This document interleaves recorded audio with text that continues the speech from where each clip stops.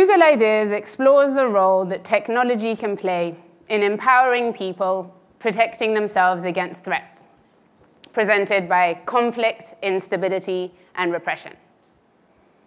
Technology strengthens and weakens both sides in a conflict, but it's our belief that it disproportionately empowers those on the side of fighting repression.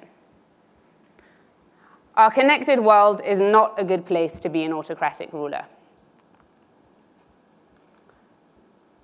In the span of 2 years, Syria's gone from local protests to a national uprising, and now a sustained, bloody conflict.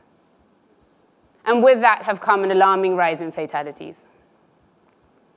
At the same time, we've seen a profound transformation in Syria's use of the internet.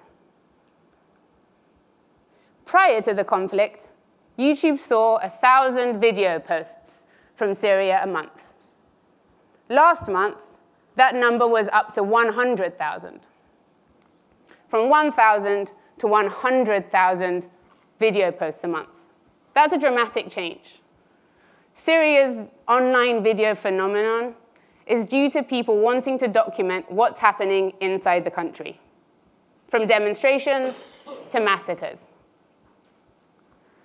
When the Free Syrian Army, the main opposition army, formed, they also required that defectors record and publish a video defector testimony online and post it to YouTube.